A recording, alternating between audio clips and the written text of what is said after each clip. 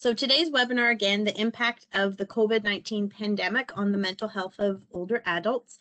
A longitudinal analysis from the CLSA is being presented by Dr. Parminder Raina. Dr. Raina is the lead principal investigator of the CLSA, the scientific director of the McMaster Institute for Research on Aging, and a professor in the Department of Health Research Methods, Evidence and Impact at McMaster. He holds a Tier 1 Canada Research Chair in Geroscience and the Raymond and Margaret Labarge Chair in Research and Knowledge Application for Optimal Aging. He specializes in the epidemiology of aging with emphasis on developing the interdisciplinary field of geroscience to better understand aging from cell to society. So without further ado, I will pass it on off to Parminder. Great, thanks, Jennifer. Shirley, do I have the control now? Yep, you're good to go. Okay, thank you. Well, thank you everyone for joining us this afternoon to hear what I have to say. And as Jennifer introduced, that I'm going to be talking about some of the data we have been analyzing from the CLSA COVID questionnaire data. And I'm here on behalf of the main team members who actually designed and helped launch the CLSA COVID-19 questionnaire study, plus who are also members of the Canadian Longitudinal Study on Aging. And so I'm speaking on behalf of them. And I couldn't say more or enough about our participants. And we have an incredible group of CLSA participants who have contributed to all aspects of the CLSA, and especially the CLSA COVID-19 study. And how quickly we launched this study and what type of responses we got is really something to be admired, and we are very thankful to their participation. And none of this would have been done without our staff across the country through these very difficult, challenging times, working from home, dealing with parents and dealing with their children at the same time. So our full thank you and appreciation goes to all our staff across the country. So, and I couldn't have done, or what I'm presenting here, without the right and left shoulders that sort of Susan and Tina sort of work with me, and we sort of collectively take care of the CLSA, and they were also the main architects of the design of the CLSA COVID study, along with many of these investigators who are part of the CLSA team. And I've specifically highlighted some of the people who spent a lot of time with us in designing, developing, and solving problems as they emerged with the CLSA COVID questionnaire, and these people are highlighted in bold here on this slide. So before I talk about the CLSA COVID, I think some of you might be on the call who don't know the CLSA platform and how this study itself was embedded within the CLSA platform. It's important for you to have a sense of what we are doing with Core CLSA. So the Core CLSA is developed as a research platform to generate data and evidence that informs not only the public health policy, but policies at all levels, and advances the science of aging in this country and around the globe. Just a quick overview, it is a cohort at the baseline was 50,000 people between the ages of 45 and 85. And 20,000 of these were providing data through questionnaires only, and they were a random sample of the Canadian population in 10 provinces. And 30,000 is what we call a comprehensive. This is where we do much more in-depth investigations. We go to the homes of the people, we collect blood samples, we do physical assessments at data collection and sites. And they are all established around 25 to 50 kilometers of 11 sites across 7 provinces. So I won't spend a whole lot of time on the CLSA design core, but what I'm going to be talking later on it will become relevant why I needed to show this slide to you. And just to put it in the context, both the comprehensive and the CLSA, they roughly started in 2011, 2012. And we finished the first baseline data collection and recruitment by 2015. From 2015 to 2018, we completed our follow-up 1. And 2018, we started our follow-up 2. And when we were in 2020 March, we actually suspended our data collection because of the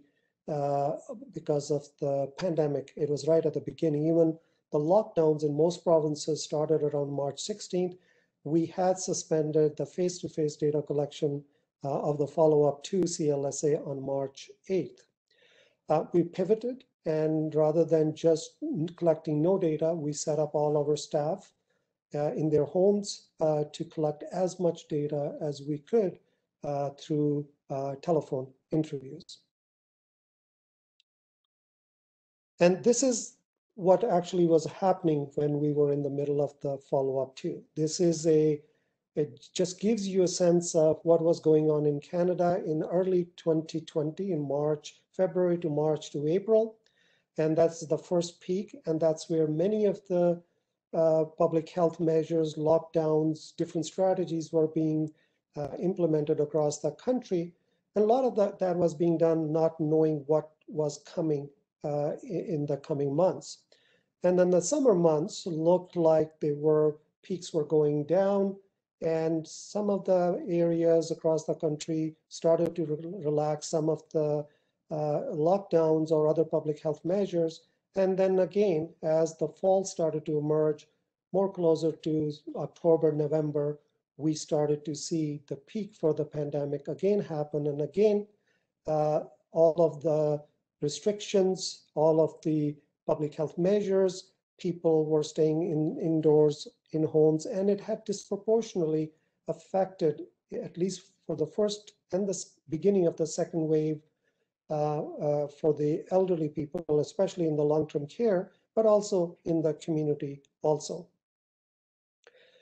So that sort of, as this was happening and we had suspended the CLSA core face-to-face data collection, basically within a week of suspending the face-to-face data collection, we started to discuss whether we should be launching a CLSA COVID-19 questionnaire study.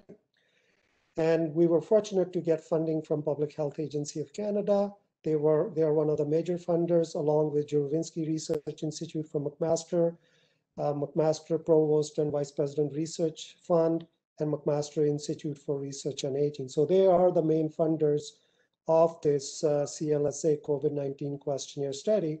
But we also got additional funding for the Nova Scotia component from the province of Nova Scotia. Susan Kirkland had applied for these funds, and we were able to receive some funds to do some activities in that province. So we launched this study on April 15th to 2020. We actually, if I recall, first time we talked about doing something like this was, I was looking at my notes, it was actually on March 28th. So within roughly 2 weeks, we had driven our staff crazy to develop software, develop questionnaires, program questionnaires, and get it out in the field because it was important to capture people's perception. And originally, we started this questionnaire to understand the epidemiology of the infection and the psychosocial and other behavioral aspects that people might experience. And so how did we recruit people? We have the core CLSA sample size is little over 51,000, and over from baseline to follow-up 1 and in the middle of the follow-up 2, we've had some 8,638 people who were excluded because of either they had disease, they require a proxy, either they had withdrawn, or for some other administrative reasons, we were not able to contact them. To make the long story short, our eligible sample for the COVID-19 study, questionnaire study, was roughly around 42,000 people. and we got a response rate of close to 67%. 28,559 responded to our baseline COVID questionnaire. And this is what the design of the study looked like. So large proportion of people in the CLSA were able to complete the questionnaires on the website, that the web-based interviews, but there were around 20% or 30% of the participants who didn't have access to internet. We collected the same data using phones. So both sides had the baseline interviews. For logistical reasons, the phone-based interviews were then repeated questionnaires data were collected bi-weekly. And in the baseline, originally we started with weekly data collection, but quickly we realized that it was becoming quite burdensome for participants. And then we also shifted that to bi-weekly for some period of time. And after that, we were contacting our participant monthly. And then we conducted an exit questionnaire, which started in early November and finished at the end of December 2020. So the data that I'm going to be presenting today in relation to this analysis I'm talking is only looking at the baseline and the exit questionnaire data. So the two waves of data during the pandemic that I will be talking about.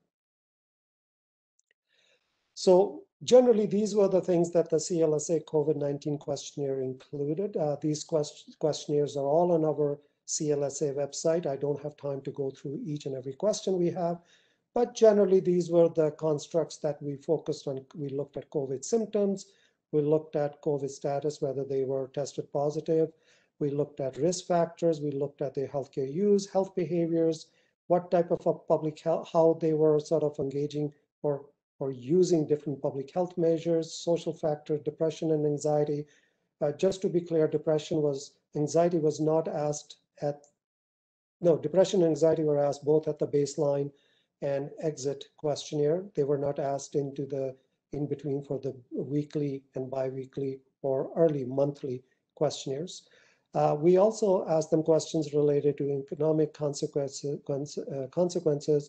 And in the exit questionnaire that was done in November to December, we also added additional questions related to function and mobility.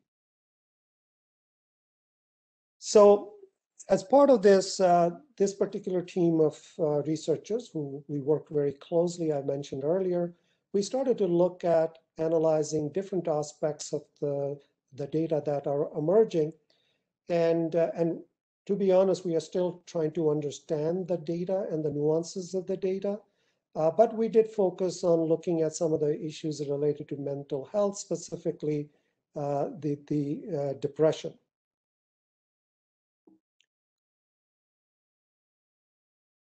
So the reason we focused on mental health or depression in this context was that all of this was happening against the issues of pandemic, restrictions, and people being isolated in their homes or restricted to their own homes, not meeting with their family members or other social connection was happening with the backdrop of existing physical and mental health morbidities, social isolation that existed prior to pandemic, loneliness issues, and some of the people who had caregivers or family or formal caregivers losing connection with that. So the question was, all of this that is happening in the context of what people already had, and these new emerging situations that were coming from the pandemic itself, how that is impacting the mental health, specifically depression and anxiety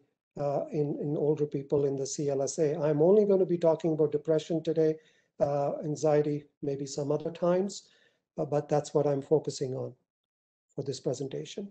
So we sort of started to look at some of the research questions that we would like to address. Obviously, we would like to look at much more nuanced research questions. The data that we collected during the pandemic are limited because we didn't want to burden a lot of our participants. Nonetheless, some interesting findings have emerged. Nothing unexpected, but still interesting nonetheless. So the first question that we were interested in looking at to examine the relationship between social determinants of health and health-related factors with changes in the prevalence of depression. And then we wanted to see, are these associations modified by time? And time here, I mean the pre-pandemic versus during the pandemic. And the second question, which we have been working on for the last little while, is looking at how the pandemic-related stressors, the data we collected during the pandemic experienced by the older adults, are associated with the severity and trajectory of the depression.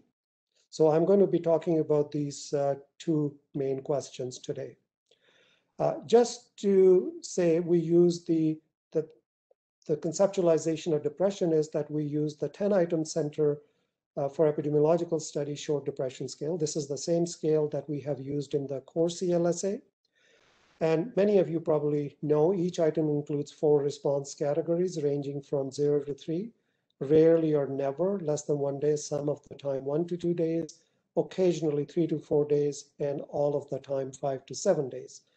Total score ranges from 0 to 30, with higher scores indicating greater number of depressive symptoms. For our analysis, we dichotomized based on the recommendation of the scale developers that if you have a score of 10 or more, you are indicated to have your screening for depression, and that you most likely you have depression. So this is how, for the purposes of this study, we have classified depression when people have score of 10 or more.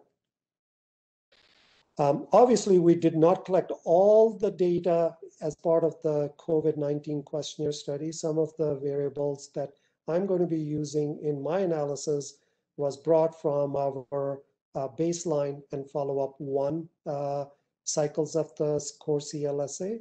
And these are the covariates that, the variables that we looked at: age, sex, ethnicity, household income, dwelling type, living area, how many people live in your household, social participation, alcohol consumption, smoking status, physical activity, number of chronic condition, loneliness, and in some situations we looked at COVID-19 status, and I'll come back to that a little later. And to examine the first objective, which was to look at the relationship between social determinants and health-related factors, we obviously did some descriptive analysis, and I will provide some overarching picture what the data actually looks like. And then we also did a weighted generalized estimating equation analysis, which is basically a logistic regression modeling that accounts the longitudinal data, and specifically, and it allows modeling for change in prevalence of depression over time. And it's important to note that this does not look at individual level change. It only looks at population level change in the depression. The reason we used weighted GE, that it allows one to handle missing data when it is missing at random in a much easier fashion, as long as the missing data are monotonic. What I mean by monotonic is if we had a missing data at baseline of the CLSA core, but we had data from individuals from follow-up 1 and during the COVID, this model can't handle that type of a missing data. For every person, we have to have a baseline value present. And the flexibility that the GE framework allows, that you can use wide variety of link function, and in this case, we use the logistic link function. And this analysis was performed on 39,604 individuals. And these are the people who had the monotonic pattern of missing data.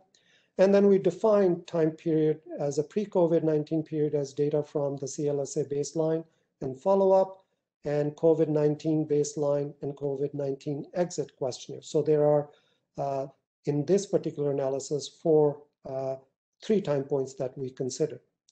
And age was considered as a time-varying covariate in the analysis. And then we also looked at interactions that sort of answers the questions related to the interaction between period and some of the demographic or social and health-related factors.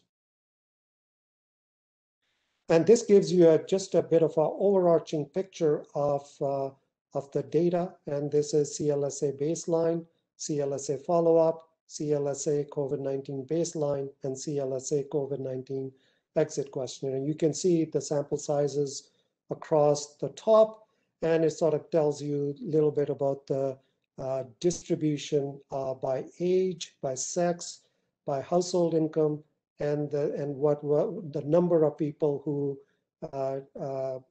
screen positive or negative for depression on the CST-10 scale.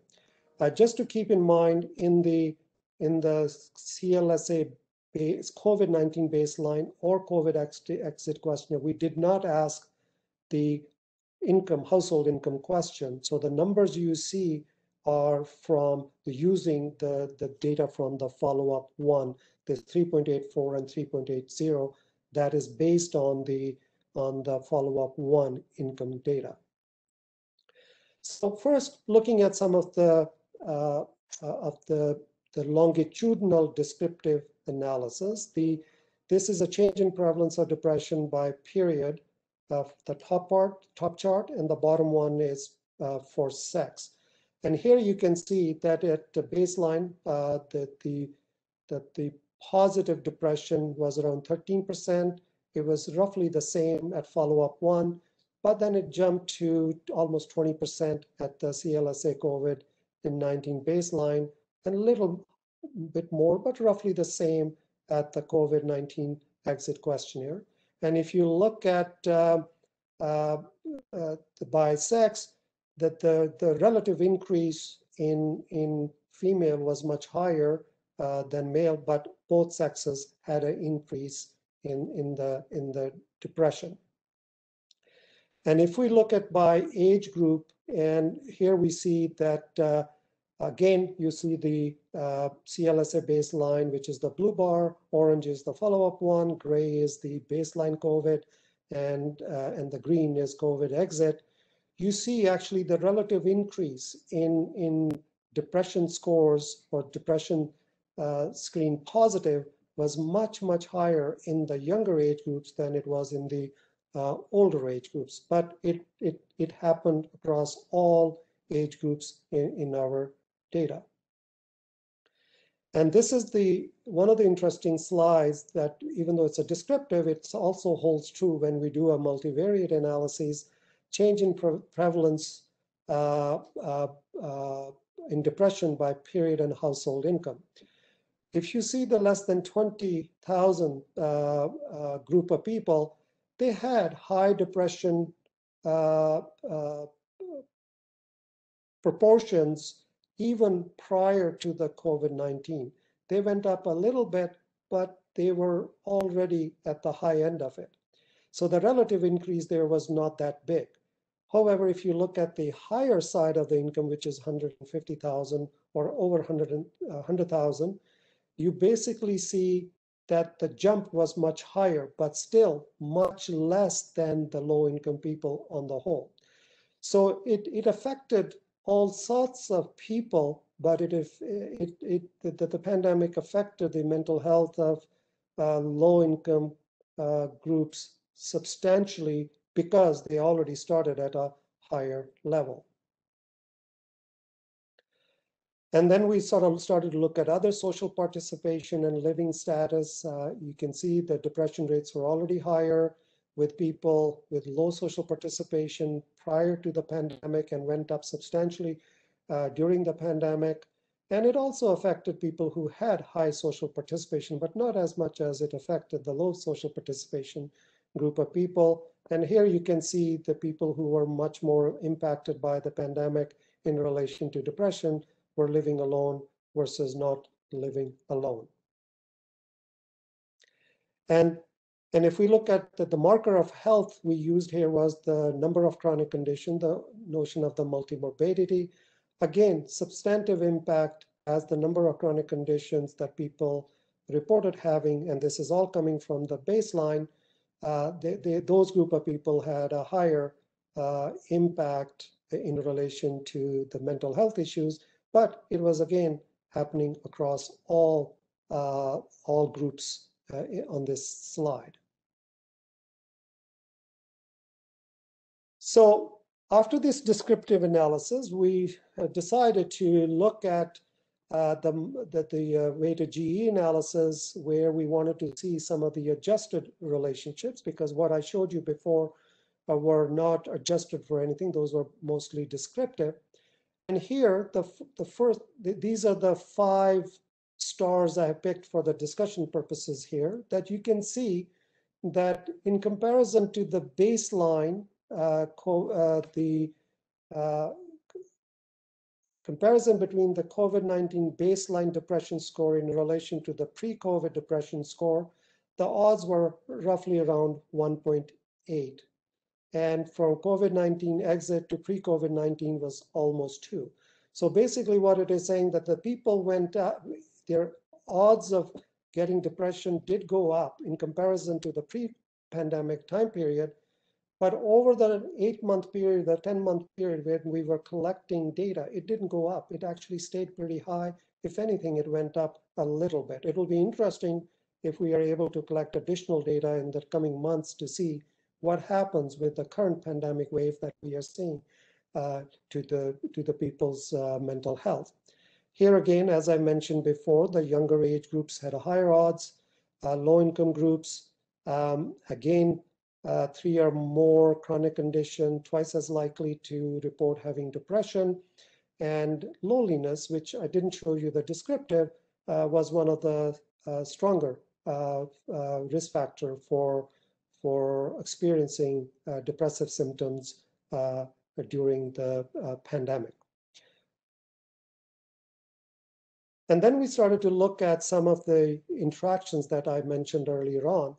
Here you see that, again, if we look at the time period, that is the COVID-19 baseline versus the pre-COVID-19, and we look at the interaction between the time period and the income variable, let's say here, that's the second bar, the chart at the bottom of this slide, you can see the people in the lowest income group in comparison to the highest income group had odds ratios of 4. So there it disproportionately impacted people in low income groups, even though it was also higher in higher income groups, but it had a disproportional impact in the low income groups. And this pattern was seen with all sorts of different, you see that up on the top slide, male versus female.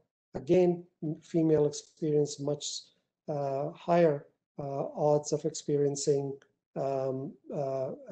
depressive symptoms. And you see this pattern with multitudes of factors, but not as strong as what we saw in relation to income. Again, low versus high social participation, 2.5 to almost 2.8 odds ratio, living alone versus not living around 2. And some of these things either went up with time or sustained themselves at the same level. Here, whether you are living in a household standalone house, or you're living in an apartment or some sort of a congregate setting type of a living arrangement, your odds ratio for experiencing depression was much higher in comparison to people who were living in detached homes. Again, here you see the differential impact of chronic conditions over time in relation to the pre-pandemic to during pandemic. And as the time went on, the impact of the chronic condition actually started to get a little stronger. Here we have our odds ratio, I think, 4.5 versus 4. So that was the data related to the first research question. And the second question that we were interested was looking at how the pandemic-related stressors experienced by older adults are associated with severity and trajectory of the depression. So this is a slightly different take on the same question. So when I'm talking about the stressors that people experience during pandemic, there was a series of questions that we asked in our baseline as well as in the exit questionnaire related to different forms of stressors that people might have experienced. Health stresses, whether they were themselves ill, someone close to them was ill, or somebody died. Difficulty with accessing resources, loss of income, unable to access necessary supplies of food, unable to access usual healthcare or get prescription medications, questions about conflict, whether there was a verbal or physical conflict, separation from family, and caregiver responsibility. So we sort of, this was not categorized like this in the questions that we asked, but these are the labels that for our analysis purposes we have given, calling them health stressors, difficult accessing resources, conflict, separation from family, and caregiving responsibilities. And as at the bottom of the slide, we say that these experiences were grouped as yes, if the participants endorsed at least one experience in this specific category, and if they said no, then they were classified as that no was not endorsing any category in that group of stressors that we have defined here. And here we actually looked at a slightly different type of analysis. This was a latent class growth modeling. It is a group-based modeling strategy which identifies distinct classes of individuals who follow a similar pattern of depression in this particular analysis over the 4 time periods, that is CLSA baseline, CLSA first follow-up, COVID-19 baseline, and COVID-19 exit. These trajectories were modeled using a PROC-TREG procedure in the SAS. And COVID-19 stressor experiences loneliness and all of the covariates which we wanted to adjust for that we saw in previous analysis were added to the model. Model selection involves a bit of iterative estimation and some qualitative judgment, but mostly we use some of these fitting model criteria to determine which is a good fitting model and which is the model that we want to pursue. One of the advantages of this growth modeling, this latent class growth modeling, is that when we have multiple groups, depending on what the shape of the curve might look like, you can use a linear term, quadratic term, or a cubic to fit the best fitting model. In our case, it was actually came down to linear or a quadratic term, depending on what particular group we were looking at. So this is where the latent class, it looks at the data, it tells us that there are 3 underlying categories of groups of people that experience depression. And based on the best fitting model, we actually define this into 3 categories, 3 groups of trajectories. The bottom one is the red one is the low and consistent. They were fairly low, but didn't change much over time. The green one is moderate and increasing. And then the high is, the blue one is high and increasing substantially. Just to remind you, based on the CST, anyone who has a score of 10 and over is classified as having depressive symptom. And you see the high and increasing all have scores higher than 10. And the dotted lines are 95% confidence intervals around each one of these trajectories. Again, just to keep in mind that this is not defining an individual level trajectory. This analysis also looks at a group of people who belong to that particular trajectory. The interpretation of the result is at a group level, not at the individual level. So focusing on these are all other variables that we adjusted for. And this was quite interesting. Majority of the health-related stressors did have impact on individuals. And here, what we are doing is the first set of columns I had, we are taking this green line, moderate, comparing it with the red one, and then comparing the blue one with the red one. That's where the comparison happens. So here, after the groups of trajectories have been defined, we basically ended up running a multinomial logistic regression. And here, comparing the moderate increasing group to the low increasing group, these are the odds ratios linked to different categories of stressors. And here, the interesting part is that the conflict stressor was almost 4 times in the moderate in comparison to the low, but that effect size or odds ratio goes to almost 8. So substantive impact on the mental health of the people who are actually going through a conflict, whether it is in their same household or outside the household. We were not able to differentiate, but it shows there is a substantive impact.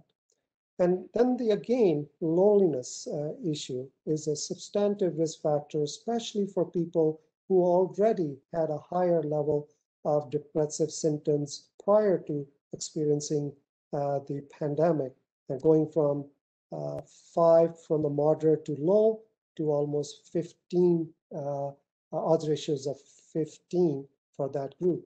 So this analysis gives you a bit of a different perspective that sort of looks at the severity of the depression and how that depression sort of impacts over time through these trajectories when related to these specific variables.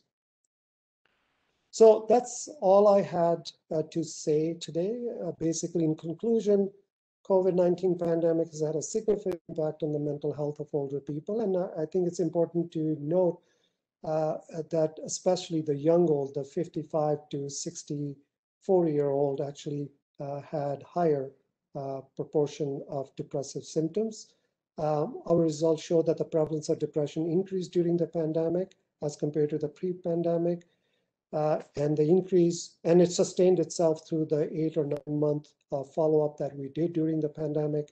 Increase in depression is not evenly distributed. It disproportionately impacts some of the socially disadvantaged or people who have health issues. And the group of individuals who experience pandemic-related stresses such as conflict had much higher odds of being in a group that had the worst trajectory of depression. So I will stop here, and hopefully I wanted to leave some time for question answers if there is some interest from the group. But I gather that there is some CLSA propaganda material here as well. Here is on the CLSA website, we have a COVID-19 dashboard where you can go and see other variables, descriptive data on our COVID questionnaires, and we will be adding additional follow-up questionnaire. I think this is still based on the baseline COVID, but others are coming. And secondly, we have decided to release the CLSA COVID questionnaire data to research community, and some of you have probably applied as part of the current deadline that just recently closed. So they are available to other researchers to access for future research questions. And in the CLSA core is funded by CIHR and CFI and many of the provinces and universities across the country. Thank you. Thank you, Parminder, for the excellent presentation as always. I'd like to now open it up to questions. Just a reminder, muting will remain on, but you can enter your questions into the chat box in the bottom right corner of the WebEx window. I didn't see any questions yet, but I'm sure there will. Here they come. They're starting. So we have a question from Theodora. What was the number of females and males in the study? And then also maybe you can comment if the difficulties because of language barriers and not knowing the system. So here, this slide shows what the distribution by sex is. So you can see the CLSA core itself have roughly 51% female, and that is similar to that in follow-up 1. In the COVID baseline, we had around 52, and COVID-19 53. So that's the male to female ratio in the CLSA and during the COVID questionnaire. What was the other question was, please repeat what conflict refers to. This was a single question we had in the CLSA that asked people about uh, um, about whether during this pandemic period they experienced an increased verbal or physical conflict. So that's what I labeled that construct as a conflict. It might not be the right label. That's what we ended up labeling. So it is based on a single question that we sort of looking at that data. Do you remember what the question was, Parminder? There's a question, how was the conflict question worded, and when was that question asked? This was asked, pardon me, it was asked at the CLSA COVID baseline and then repeated at the CLSA COVID exit. And the question was, which of the following have you experienced during the COVID-19 pandemic? And then it asked these experiences that I've listed on this slide. And the question was, have you experienced increased verbal or physical conflict? It doesn't ask inside the family or outside the family. It just simply phrases the question in that fashion. Another question we have is, understanding that data analysis continues, what ideas have emerged about how to mitigate depression and anxiety across these age groups? Well, we are barely scratching the data. And so right now we are looking at, I think, obviously, some of the mitigation strategies that will have to be targeted are going to be how it differentially have impacted young, old, people in low income groups, what kind of support structures they need in order to manage some of the stressors that they have experienced. I haven't really thought about what would be the interventions or strategies that would be needed to mitigate.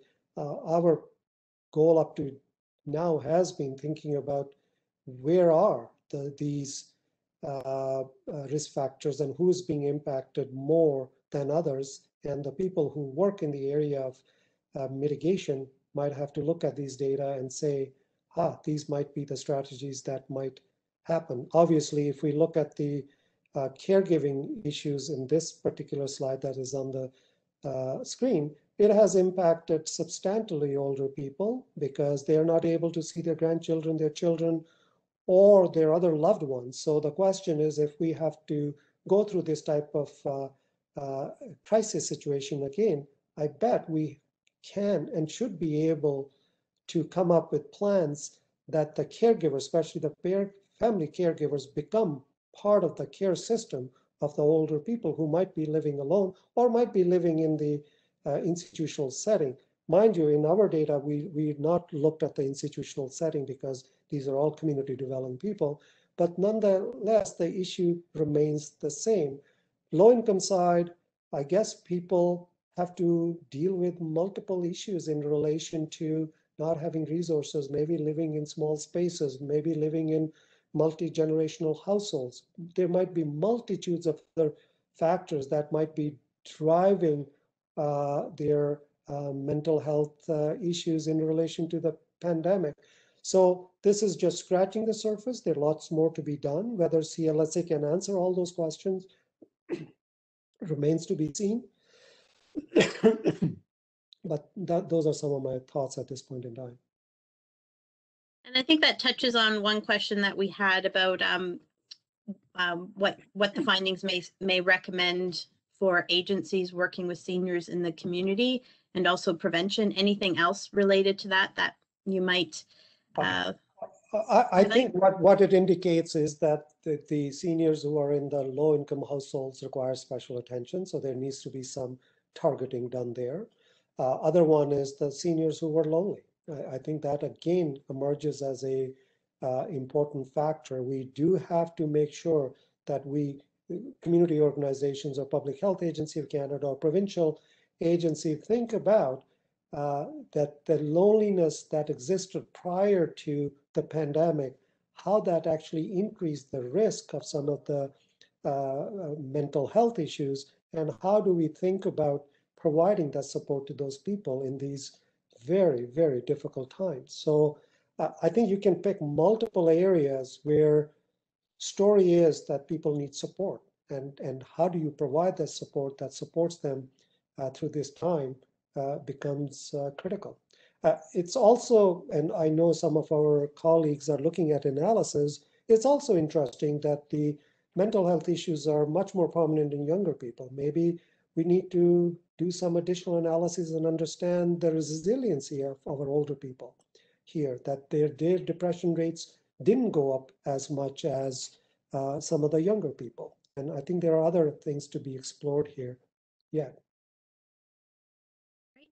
Okay, switching gears to some of the data you presented, just a question about the odds ratios and whether they were significant because they didn't see p-values.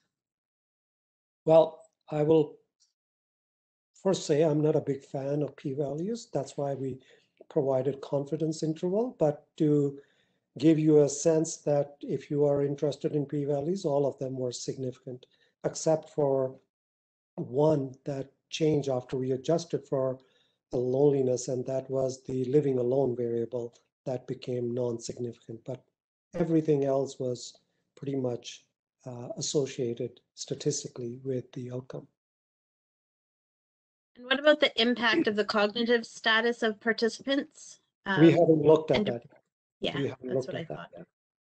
Okay. Working through that would be some analysis that we might look at in the future. Their previous cognitive history, but we didn't collect cognitive data as part of the COVID questionnaire. But as you know, we are still collecting data as part of the follow-up too. And there's close to 8,000 or so people, or 10,000 people on whom we have collected questionnaire data during pandemic, including telephone batteries of COVID. So we probably have opportunity once the follow-up 2 data become available to address some of those questions as well. So I'm going to read this next one. It's rather lengthy. Do you know if any of the other international longitudinal studies on aging were set in locations that chose to adopt different public health measures at the outset of the pandemic? They add that it is distressing, if not surprising, to see the extent to which mental health was eroded, and so important moving forward to be better prepared to respond to future disasters. Comparative analyses with other settings could be helpful. Any comment on that? Well, it is, first of all, it's really hard to figure out what strategies, what different jurisdictions or countries used. We couldn't even figure that part out easily in Canada across provinces. It's a very hard thing to get data to determine what happened. One of the things that there are other studies that have come out and have shown the impact on the mental health of older individuals in different countries. But majority of the study, maybe there's 1 or 2 other studies that I have looked at or collected data just during the pandemic. They didn't have the data related to the pre-pandemic period that we have the advantage in relation to the CLSA. So the comparative analysis between pre-pandemic and during pandemic gives a special, I guess, interpretation of the CLSA data. But the data that have been collected longitudinally over time during pandemic are showing pretty much the same pattern in different parts of the world. So it is not just that there is something in Canada that is happening. This is the same pattern people are seeing in other countries as well. Even in countries like Australia, there's a paper that has come out of Australia, which did not have as stringent public health measures for a longer period of time as we did here in other countries. But during the lockdown, they experienced the same impact. I haven't seen data during after the opening up of the restrictions, but earlier on, the patterns were the same. Another question here. You have a higher proportion of over 75 people for COVID baseline and exit compared with earlier waves. Could that contribute to higher % of depression for COVID baseline and exit? So there's 2 things happening, and that's a good point. That's the question. That remember, we are picking people from the core CLSA, and CLSA is aging. So we have taken that into account. So the higher proportion of people in older age groups as a function of the design of the CLSA. That's what I was trying to say. The age increase, we actually adjusted for age as a time varying covariate. When we are looking at some of the relationship with loneliness or income and other factors, that is adjusted for age as a time covariate factor. So I personally don't think that is the reason that we would have seen a higher proportion. First of all, I don't think we see a higher proportion of depression in the oldest age group. We see it in the youngest, but whatever we see in that age group is not just function because we have more people in the 75 age group. At least that's how I am answering that question right now. I will have to think about it a bit more. Okay.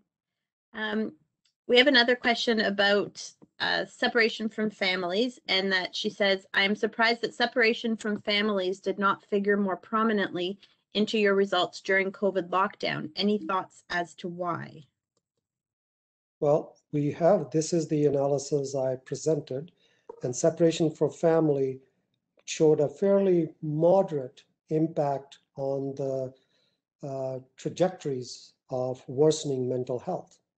So do we have a much more elaborate data in the CLSA? No, simple question that people responded. I think some of these questions might be better answered with when we have CLSA follow-up to data, because the questions are about the family separation or caregiving a bit more nuanced in our data collection than they are in this one.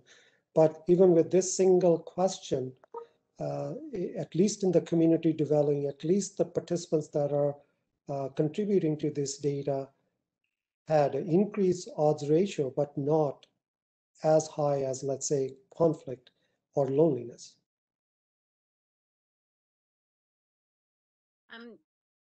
Somewhat related to that. I just wanted to say, if I remove the loneliness variable from the model, the separation from family does go a little higher in its effect sizes. So loneliness probably explains majority of it.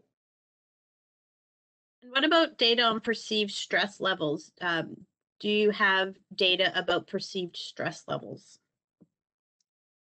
I'm trying to remember. I don't think so. I don't think we collected that as part of the COVID questionnaires.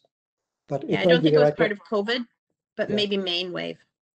No, we don't have a perceived stress in the main waves. We can create a perceived stress variable in the from the previous waves, but there is no single questionnaire that asks the perceived stress per se.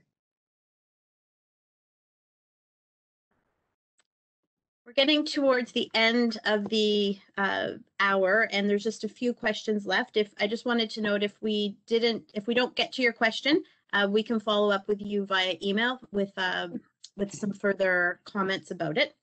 A question from Larry Chambers, which I'm not surprised he's asking this question. What actions of government are informed by these results, if any?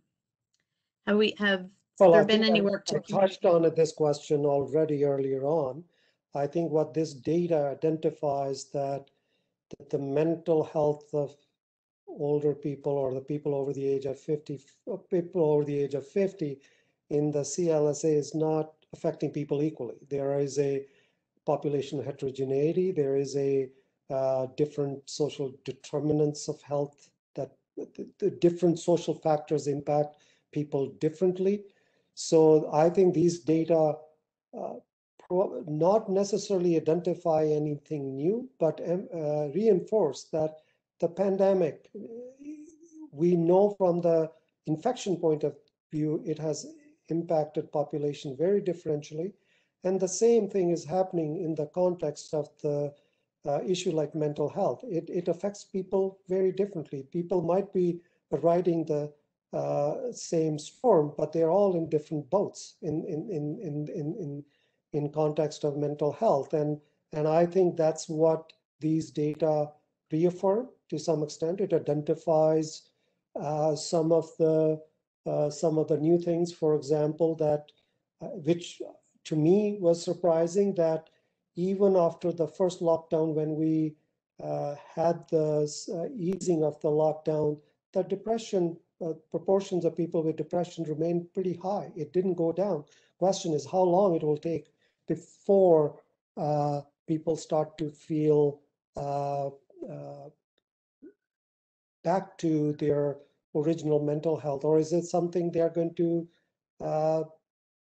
have this for a long period of time? We have some PTSD measures in the CLSA that will be interesting to look in the future, how it has, what impact, traumatic impact it has on people's lives. But I think that these data at least to me, it emphasizes that the lockdown or public health measure, which are important to have to prevent infection, has had a differential impact on different groups of people, and the mitigation strategies have to be targeted at those groups of people. And mental health issues, depression issues are important. We are doing some other analyses in relation to persistence of symptoms. You see that again, same population heterogeneity and differential impact on groups of people from low income to high income, males to females, people living alone versus not living alone. So it is a pattern that is the social disadvantaged groups are really have experienced or costed them heavily, not only from infection, but from other consequences of the pandemic, including mental health. So maybe some of the strategies have to target those individuals going forward. Okay, well, it's 1:01. I just want to also remind everyone before people start to leave, if you can please complete the poll before you leave. I think a good way to end Parminder is two last questions. One that was asked initially. I'm sorry, I have a call with the minister, so I do have to go. When will the results be published? That's what I was going to ask. Well, the first paper, the GE analysis is under review right now. We'll see if anybody accepts it. And the second objective is being written up. Okay, great. Well, thank you very much. And to everyone who we didn't answer your questions, we will follow up with you. A few closing remarks before people start to leave. I'd like to remind everyone that CLSA data access request applications are ongoing. The next deadline is September 8th. If you can visit our website under data access to review the available data, including any of the COVID-19 questionnaire study data, as well as additional details about the application process. I already reminded you to complete your survey. The upcoming webinar for May is entitled Long-Term Cognitive Impairment Following Concussion Findings from the CLSA. It will be presented by Dr. Mark Bedard, who recently defended his PhD thesis in clinical psychology at the University of Ottawa. You can visit our website to register for that if you're interested. And remember, the CLSA promotes this webinar series using the hashtag CLSA webinar. And we invite you to follow us on Twitter at CLSA_ELCV. Thank you again for attending our presentation today. I know we're a couple minutes over, but we look forward to seeing you and Dr. Bedard at the next webinar. Thanks, everyone.